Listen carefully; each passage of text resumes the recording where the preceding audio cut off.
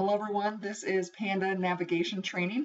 My name is Katie Bjornson. I am the project manager overseeing the PANDA project for Willits Technology. In this training, we're really going to just give you guys a snapshot of how to access PANDA, how to navigate the system, and how to find critical medical information on a client in the PANDA system. In your training manual, we put some detailed information on what PANDA is, what it stands for, why we're implementing it. I'm not going to cover that in training, so please review that. If you have any questions, please let me know. So we have two rollouts. We're rolling out PANDA MU, which is going to go live May 1st at Woodward and Mingus Mountain Academy. This go live is really focused on 6 SQL sites whose medical departments will be using PANDA to attest to meaningful use in 2016. So the 6 programs are listed in your training manual. Obviously, Mingus and Woodward, you guys are going live first. There is a lot at stake here. Meaningful use is really a Medicaid and Medicare program that awards incentives to providers for using certified electronic health records. So that is why PANDA is getting certified right now, so that we can help SQL achieve meaningful use. There's a lot at stake here, potentially $1.5 million for SQL as an organization, state and Medicaid contracts, which are also just as critical. So it is really important that we get PANDA MU rolled out in 2016 so that we give these providers a chance to be successful with meaningful use. The goal is to get the medical department using PANDA for 100% of their documentation. And really, for PANDA MU, only the medical and admissions teams will start documenting in PANDA. All the other departments may be logging into PANDA to access current medical information, since it will no longer be updated in Willits. But other than that, there will not be a whole lot of documentation taking place from any of the other departments. Fat PANDA, that is what we have decided to call the full PANDA offering that's going to start rolling out in 2017. This is going to include case management, clinical, QA, critical incidents, the direct care staff. There's just going to be a lot more departments involved in that rollout, and that's going to be in early 2017. Now, we know that it's not ideal to roll PANDA out in 2 separate waves, but this was unavoidable. Once we started EMR certification and really started to understand the complexity and how time-consuming it is, we had to focus solely on the meaningful use and medical components for this first go-live. We also had to get the docs that are attesting to meaningful use on PANDA for a minimum of 90 days in 2016. So as I said, we know this is not ideal, but this was really the only approach if we wanted to make sure the system was user-friendly and to be able to meet all the needs we had for meaningful use. Attendance and quiz. Super users at your sites are managing the PANDA training rosters. Even if you're just watching this video or if you are attending training in person, you need to make sure you're signing a training roster. So please make sure you're getting with the super user and saying, hey, I watched that training, sign off on it, that is your responsibility. There's also a second component. A quiz is required after you complete this training. We highly recommend you complete it within 48 hours of completing training. I recommend you do it immediately following the training, just when the information is fresh in your mind. There is about 5 multiple choice questions. It's very straightforward. Everything is either covered in training or in your training manual. There is a link to the certification site for the quizzes at the end of your training manual. One note with that also, there are quizzes for Medical 1, Medical 2, Provider, all the different components. So please make sure you're selecting the quiz for PANDA navigation. Page 4 of your training manual talks about HIPAA and EHR data security. This is very important. Every time you talk about HIPAA, everybody really understands the importance of that. We have to protect our clients' health information. The most important piece I think we've really been focused on is the minimum necessary standard, which is a key protection component of the HIPAA privacy rule. It basically means that you should not access anything in PANDA that you do not need to access to do your job. If you're assigned 6 clients in PANDA, then you should only be accessing those 6 clients. There are some safeguards in the PANDA system. We do have an audit log that documents every client you access and every menu you view. This was required for certification, so that is the purpose of this. It really can track every movement we make in the system. There's another safeguard where the system will automatically log you off if you're inactive in the system for 5 minutes. This is going to help us avoid, clients or other people being in the PANDA system logged in under your name. Very important that if you walk away from your computer, shut down PANDA, shut down the website, make sure that you are logged out so that no one else can access it under your login information. There is some information on penalties in your manual. You guys know HIPAA is very serious. Just make sure that you're being aware and only accessing information that you need. Learning objectives, I feel like I touched on this a little bit at the beginning. This is really specifically created for non-medical departments just to provide an overview of PANDA. We want you guys to be familiar with how the system is laid out and so that you can find the critical medical information that you're going to need. All right, let's get logged in. So when you log into the PANDA system, you're going to log in using your SQL email and password.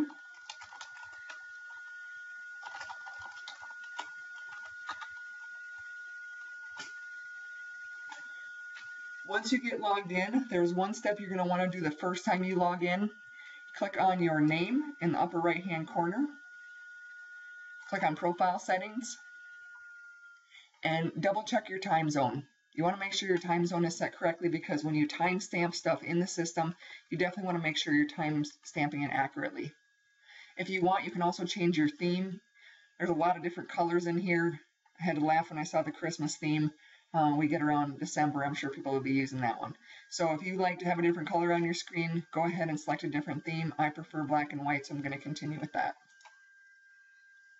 You will notice that I'm training out of the PANDA sandbox. By looking in the upper left-hand corner, there's a little pile of sand with a shovel. There is a link at the end of your training manual to the sandbox. Please get in the sandbox and get more familiar with the system. It is really helpful just to get in and navigate and kind of just feel your way around, even more than it is to actually be in training. So please be using that. All right, on page 7 of your manual, there's information on navigating the PANDA system. All menu items that you will have access to will appear here on the left-hand side. I'm logged in as myself, so there will be some menu items that you'll see that you guys won't have access to. With regards to the PANDA navigation security scheme, really is a read-only security scheme. Especially when it comes to the health menu, there's really no reason to be able to do any documentation in the health component at this time. So you will have read-only access to the health area. I did put screenshots of all the different PANDA icons in your manual. I think the 3 most important icons are the first 3. We have the green plus sign. You will always use this when you add new documentation to the system. The blue eye will allow you to view additional details on documentation that's already in the system. And if you need to edit documentation that's been entered into PANDA, use the orange pen and paper icon. There are a few other icons there that you may see randomly throughout the system. I'm not going to cover those in detail, but just be aware of those. So let's talk about the client header. Let me start in client contacts. You'll notice I'm being prompted to select a client. I'm going to select my favorite test client, Ping Panda. So when I go to the client contact screen, you're going to see this little blue arrow in the upper right hand corner. If I click that arrow, it's going to give me the full client header. This is really available in almost all of the areas in the system where you will complete documentation. So be aware of this. This is going to contain critical information. It's kind of a snapshot of the patient, birth date, sex, where they're located, where they're placed within SQL, allergies if they have any, medical insurance is listed here, and the medical alerts, which could include suicide risk or seizure disorders. So all that information is visible. I think the picture is probably one of the most helpful things because I know that was something that was discussed a lot, that we need the picture in more places because you guys deal with a lot of clients. So hopefully that is helpful to you guys. Required fields are marked with a red asterisk, so please be aware of that. The system will not let you save documentation if you do not complete the required field. Selecting a client, you just saw me select a client. There's 2 ways to select a client. First, in this upper toolbar, if I click on this client up here, it's going to allow me to search for a client. I can type in just a few letters, and it's going to limit that search for me. The item that you just saw, and there's a screenshot in your manual, if you try to go to one of the menus without selecting a client first, you will be prompted to set a client. Also, the PANDA homepage, if for any reason you get lost in the system, which I don't anticipate happening a lot, but if you want to get back to the main screen, you just click on the PANDA in the upper left-hand corner. It takes you to the main screen. All right, I'm on page 11 of your training manual, PANDA client menu. So after you complete this section of the training, you should be able to view and edit client demographic information and enter client contacts into the PANDA system. So let's talk about the client menu. First, demographics, right on top, because we know it's going to be used frequently. From the demographics screen, you can see pretty much any details you're going to need on this client. Features, we have preferences over here. We have home address, birth information. In the bottom left-hand corner is the SQL program information. And we also have client medical information over here on the right. So it's really easy to edit a field in here. Let's say that I have Ping's eye color incorrect. I'm going to click on that field. I'm going to change it to brown eyes. And I'm going to hit this checkbox. If I decide, you know what, I made a mistake, it needs to stay as blue eyes, then I would just X out and not save. But I want to save this, so I'm going to hit that checkbox, and it's going to update that field. You can easily do that anywhere in the system. Just click on the field, enter the information, and then save it. Let's talk about client contacts. That's the next item in the client menu. So Ping has quite a few client contacts in here. For Meaningful Use Go Live, we've asked the admissions team to enter in 2 contacts, the legal guardian and the emergency contact. That's it. Based on what the medical teams need, it was really only critical to them to have those 2 those 2 contacts. So from here, I really do want to get this screen changed prior to going live with Fat Panda. I would like to get the main contact phone number to be visible. I think that would be helpful. And there may be some other fields that we decide are helpful to have from this main screen. But for meaningful use, we kind of did the bare minimum. This was required for EMR certification. Currently, if I need to see Papa Bear's phone number, he's my emergency contact, I'm going to click on the edit button. That's going to take me into the existing contact information screen. You can see his address here on the left. I can see communication preferences. He can have full contact with the client. It appears here. Home phone, cell phone, contact type is father, contact role is noted as emergency contact. If I need to add a new client contact, I just click on that green plus sign. This search contacts functionality I think is going to be helpful over time when we have entered a lot of workers into the system. I know you guys work frequently with the same workers, or you have, a worker that has 2 or 3 clients placed at your site. Instead of having to enter that worker's information every single time, you can just search to see if that worker's already been entered, and then select that worker to add to your client contact list. For now, I'm just going to go ahead and create a new contact. And we'll just go with caseworker. Let's be generic. I'm going to go ahead and add a cell phone number. And I need to make sure I'm completing these communication preferences so caseworker can have full contact with our client. We did decide to make those required just because it is so critical that everybody knows the kind of contact that this person can have with our client. Contact type, I'll change it to caseworker. If I need to put any notes here, use cell phone after 6 p.m. for emergencies, you can easily do that. So go ahead and save that. So very easy to add a client contact to Panda.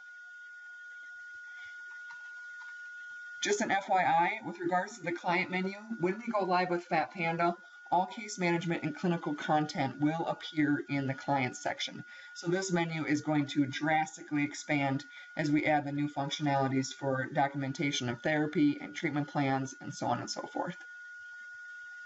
So let's talk about the health menu. I'm on page 14 in your training manual.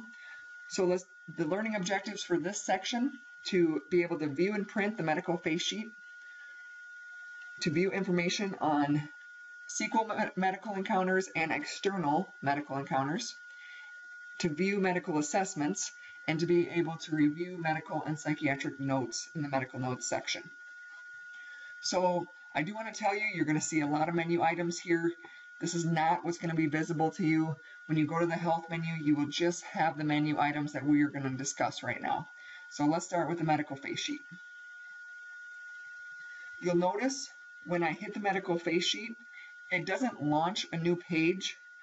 Hopefully you can see in this lower left-hand corner, I am using Google Chrome right now, so Internet Explorer has a little bit different pop-up that kind of appears in the middle of the screen here. But you'll receive your medical face sheet. I'm just going to click on it to open it up.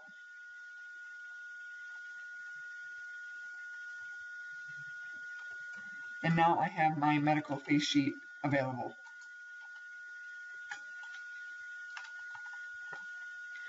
Medical face sheet is going to include the birth date, social security number, medical insurance, sequel location, current medications the client is on, emergency contact information, medical alerts, and diagnosis. It's also going to contain the client's photo.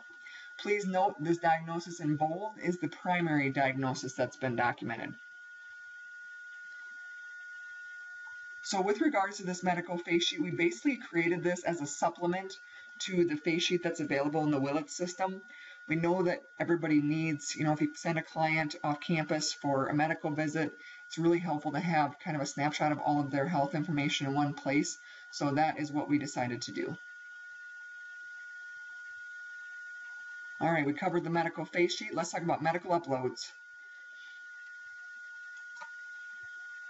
So medical uploads are basically going to be a place where all medical documentation that is not completed in PANDA is uploaded. So this could be past medical records, this could be immunization records, it could be outside notes from another doctor. There is just a lot of options that could appear under this medical upload section. If I want to view a medical upload, I would just click on this download cloud. Let's pick this one. You'll notice again, the document is appearing in my lower left-hand corner since I'm using Chrome. I'm just going to click on that document. The Word document is opening up right now. I'm going to grab it because it's on my other screen. And this is basically just a generic medical record that I pulled off the internet, but I'm trying to make a point that you can go in here, hit that download cloud, and view whatever has been uploaded to the PANDA system. All right, I feel like that's pretty straightforward. Let's talk about external medical appointments. So external medical appointments is going to contain information on outside medical and dental appointments. The workflow that's recommended is when a client returns from an appointment, the nursing staff or medical staff are going to complete documentation by just adding a new external medical appointment documentation to this section. If I come in here and I need information on PANDA's dentist appointment, I'm going to click on the view icon and I'm going to get all the details that have been documented.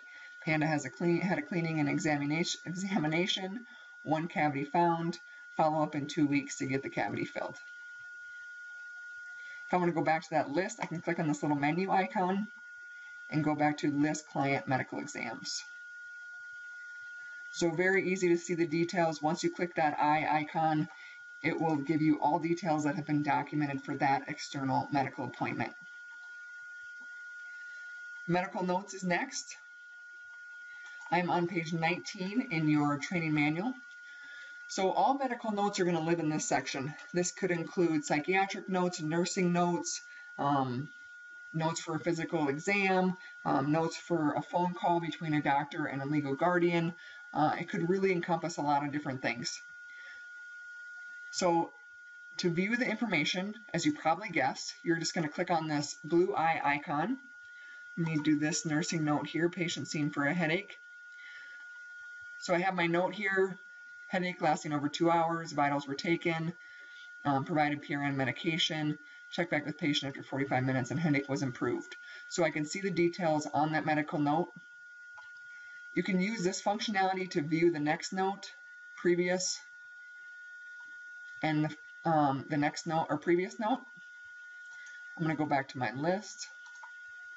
I do want to note, please be careful using that next note and previous note functionality, because my understanding is that the case management and clinical folks really only needed access to the psychiatric type of notes in this area of the system, and you definitely want to make sure you're not accessing something that you don't need to see.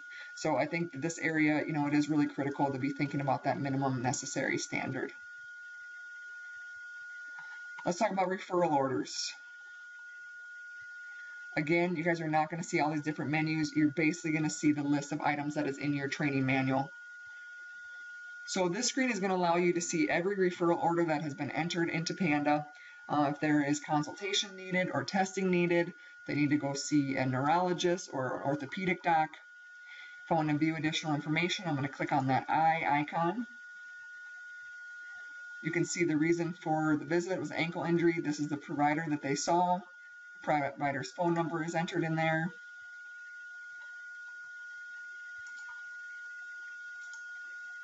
So pretty basic information on that order. You can print a referral order if needed. I think that's more of a nursing functionality, but that functionality is available if needed. All right, next I got the problem list. So the problem list really outlines the most important health problems that are currently facing a patient. It should include ongoing and active problems that a provider is working on with the patient. One of the providers at Mingus had mentioned that this could be focused more on behavioral health type issues like self-harming behavior or isolation. Really, each site is up to them to decide what kind of problems they want to document in here. For Ping, I have a medical problem as asthma, and I also have a more behavioral-based problem of self-harming behavior. To see additional information, you just click on that blue eye icon. All right, I'm on page 22 in your manual, medical assessments. It's our last section. So I'm in the health menu still. I'm going to go to medical assessments. So medical assessments is really going to be a spot where a lot of different types of information can be found. TB testing information will be here. I know you see HIV history on my screen right now, but that is really a locked down assessment that's only visible by medical staff, so please be aware of that. This could be the mental status exam performed by a psychiatrist, the suicide scale, nursing assessment. Let me just show you all of the items that are available in here currently. This list is growing and growing, so any of these items could be appearing in the medical assessment section. You probably guessed that if you want to view additional information, click on that blue eye icon. It's going to actually show you that medical assessment. In my mental status exam, you can see the check boxes that the provider completed as they completed this assessment. So with regards to Go Life support, what do you do if you have questions about PANDA? First and foremost, you definitely want to be reaching out to your super users. Each department has been assigned to have at least one super user, ideally 2 super users, and they should be used as your first line of support. So please seek out super users at your site if you have questions about the PANDA system. Use your teammates. Everyone definitely learns technology at a different pace, so please help each other out through this process. We know this is a big change for everybody, so please be supporting each other through this. If a super user or another teammate cannot answer your question, please send an email to panda@teamwillets.com. This email will actually create a support ticket and will allow us to track issues or questions that are coming in. Someone from SQL or Willets will follow up with you either by phone or by email. The plan right now is for the Willets staff to manage, the more technical-based issues, login issues, if you're getting an error in the system. Amber and I are going to be managing more of the training type issues since we've spent the most time on the front end of the system. With your PANDA email, please make sure your contact information is included. Hopefully everybody has that in their signature. Tickets will be handled based on priority. And high priority tickets, I'll tell you, the only tickets I could consider high priority are going to be patient safety types of issues, which I immediately think of something to do with medications. Other than that, I really can't think of any other issues that would be super high priority. If you are involved in some sort of high priority issue, then please document that in the email, but make sure that we're not using high priority for anything that is not truly a high priority patient safety issue. There is a PANDA suggestion box, so we definitely do not want the PANDA email used for suggestions about the system. We wish the system would do this, or we wish we could access this from this part of the system. We've created the PANDA suggestion box on the SQL portal. If you click on the PANDA project, you will get a pop-up with a super cool orange graphic that has a little panda in it and a little suggestion box. Please add your suggestions to the SQL portal. We definitely want to hear feedback from you guys. We want to know what you think about the system. We want to know if you have suggestions about the system. We've gathered a ton of feedback through our expert committees over the last several months to make the system what it is right now. So we really appreciate you guys' input and insight. So please use that PANDA suggestion box and not the PANDA email if you have suggestions or requests. I mentioned earlier we do have a PANDA sandbox. There is a link in your training manual. You can really do anything you want in the sandbox. Log in, search around, get comfortable with the system. Your security will be the same in the sandbox as it is in the live production environment. One thing to note, the automatic log off in the sandbox is set to 10 minutes just because it does not contain live client data. But with the real live system, it will be a 5-minute timeout. Last reminder about the attendance and quiz. Please sign a PANDA training roster if you have attended this training. Also, there's a link to the quiz. You can easily go to the getcertifiedpanda.com and go to your quiz.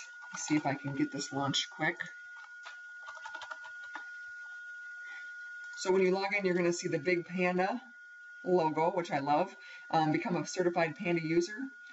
So we definitely want you to successfully complete the certification quiz below.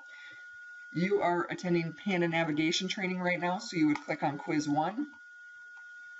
You're going to enter your name here and select your location from the dropdown. And then you just scroll through, enter these 5 questions, or answer these 5 questions and hit the submit button. Really basic, really straightforward. I do recommend that you do it as soon as possible just because the information is fresh in your mind. All right, well, that's all I have for everybody. Thank you so much for your time today. If you got any questions, please reach out to me at katie@teamwillets.com. Thank you.